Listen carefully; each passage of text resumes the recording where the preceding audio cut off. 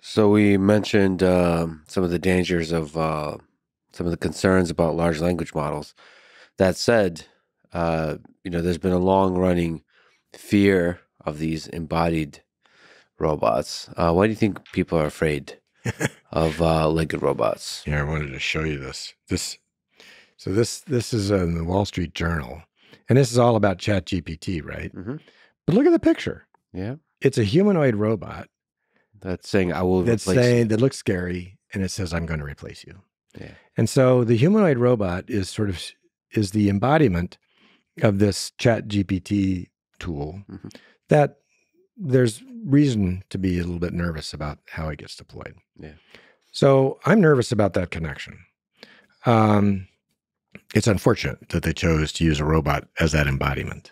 For as you and I just said, there's big differences in this, but people are afraid because we've been taught to be afraid for over 100 years. So the word robot was developed by a playwright named Karel Čapek in 1921, the Czech playwright, Rossum's Universal Robots. And in that first depiction of a robot, the robots took over at the end of the story. And, people love to be afraid. And so we've been entertained by these stories for 100 years. But I think that's as much why people are afraid as anything else, is we've been sort of taught that this is the logical progression through fiction. Um, I think it's fiction. I think what people more and more will realize, just like you said, that the threat, like say you have a super intelligent AI embodied in a robot, that's much less threatening because it's visible, it's verifiable, it's right there in physical reality, and we humans know how to deal with physical reality. I think it's much scarier when you have arbitrary scaling of intelligent AI systems in the digital space that they could pretend to be human. So a robot Spot is not going to be pretend. It could pretend it's human all it wants. It could tell you. You could put ChatGPT on top of it, but you're going to know it's not human because you have a contact with physical reality. And And you're going to know whether or not it's doing what you asked it to do. yeah, like it's not gonna like if it I mean, I'm sure you can start just like a dog lies to you. It's like I wasn't part of tearing up that couch. So Spot can try to lie that like it wasn't me that spilled that thing, but you're going to kind of figure it out eventually.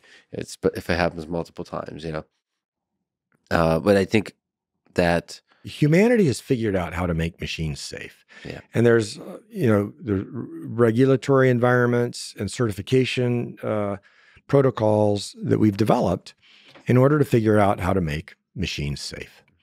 We don't know and don't have that experience with software that can be propagated worldwide in an instant. And so I think we needed to develop those protocols and those tools. And so that's work to be done, but I don't think the fear of that and that work should necessarily impede our ability to now get robots out. Because again, I think we can judge when a robot's being safe. so and again, just like in that image, there's a fear that robots will take our jobs. I took a ride. I was in San Francisco. I took a ride in a Waymo vehicle, it's an autonomous vehicle, and I've done it several times. They're doing incredible work over there. But people Oh, flicked off the really? car. So, I mean, that's a long story of what the psychology of that is. It could be maybe big tech or what. I don't know exactly what they're flicking off, Yeah. but there is an element of like these robots are taking our jobs or irreversibly transforming society such that it will have economic impact and the little guy will be would lose a lot, would lose their well-being. Is there something to be said about the fear that robots will take our jobs? At every significant technological transformation, there's been fear of an automation anxiety Yes. that it's going to have a broader impact than we expected, and there will be jobs will change. sometime in the future, we're going to look back at people who manually unloaded these boxes from trailers, and we're going to say, why did we ever do that manually? But there's a lot of people who are doing that job today that it could be impacted. But I think the reality is, as I said before, we're going to build the technology so that those very same people can operate it. And so I think there's a pathway to upskilling and operating. Just like, look, we used to farm with hand tools, and now we farm with machines. And nobody has really regretted that transformation. And I think the same can be said for a lot of manual labor that we're doing today. And on top of that, look, we're entering a new world where demographics are going to have strong impact on economic growth. And the first world is losing population quickly. In Europe, they're worried about hiring enough people just to keep the logistics supply chain going.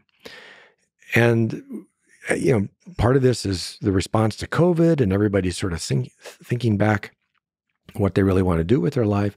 But these jobs are getting harder and harder to fill. And I'm hearing that over and over again. So I think, frankly, this is the right technology at the right time, where we're going to need some of this work to be done, and we're going to want tools to enhance that productivity. And the scary impact, I think, again, GPT comes to the rescue in terms of being much more terrifying.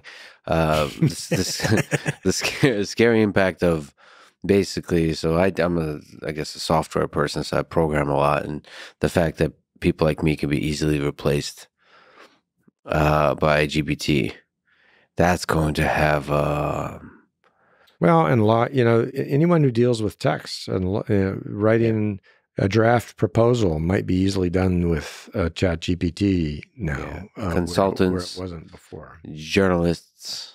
Yeah. Everybody is sweating. But on the other hand, you also want it to be right. Yeah. And they don't know how to make it right yet. But it might make a good starting point for you to iterate. Boy, do I have to talk to you about modern journalism. That's another conversation altogether. But yes, more right than the average, the mean journalist. Yes, you spearheaded the anti-weaponization letter. Boston Dynamics has. Can you describe what that letter states and the general topic of the use of robots in war? We authored a letter and then got several leading robotics companies around the world, including Unitree in China and Agility here in the United States, and Animal in Europe, and some others, to co-sign a letter that said we won't put weapons on our robots.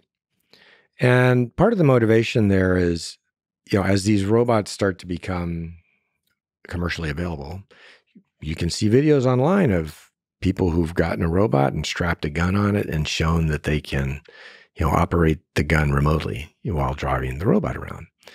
And so having a robot that has this level of mobility, and that can easily be configured in a way that could harm somebody from a remote operator, is justifiably a scary thing. And so we felt like it was important to draw a bright line there and say, we're not going to allow this for, reasons that we think ultimately it's better for the whole industry if it grows in a way where robots are ultimately going to help us all and make our lives more fulfilled and productive. But by goodness, you're going to have to trust the technology to let it in. And if you think the robot's going to harm you, that's going to harm and impede the growth of that industry. So we thought it was important to draw a bright line and then publicize that. And our plan is to begin to engage with lawmakers and regulators. Let's figure out what the rules are going to be around the use of this technology. And use our position as leaders in this industry and technology to help force that issue. And so we are, in fact, I have a policy, director at my company whose job it is to engage with the public, to engage with interested parties and including regulators to sort of begin these discussions. Yeah, it's a really important topic, and it's an important topic for people that worry about the impact of robots on our society with autonomous weapon systems. So I'm glad you're sort of leading the way in this.